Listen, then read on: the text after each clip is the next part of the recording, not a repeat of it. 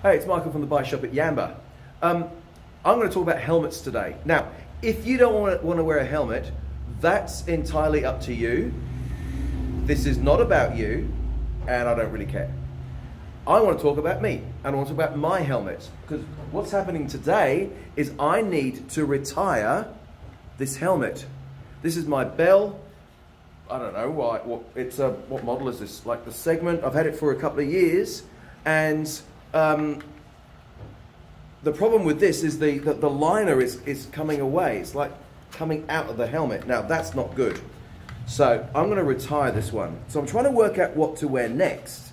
And the interesting thing is, I thought I'll get another Bell because that way it's going to fit the same. So I've got this new one over here, and it's got a little dial adjustment on the back, which I thought was going to be neat. Let me just try it on. Hang on.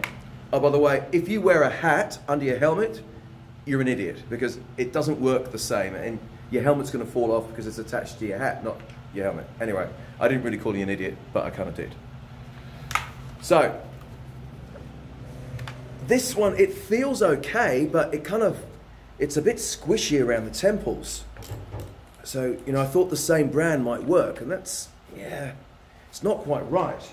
So, I have to go to a different brand. I've got this other Global one over here, which I didn't kind of like to start with, but it's actually the most comfortable one on my head. So I'm probably going to go with that. So remember, our heads are a little bit narrower, smaller in diameter, lower down. And this has got a dial adjustment on the back, and that really locks in on that small part, which is kind of neat. So this feels comfortable on, dialed in, it works, and it's got this little magnetic clasp. So I reckon this will be my new helmet.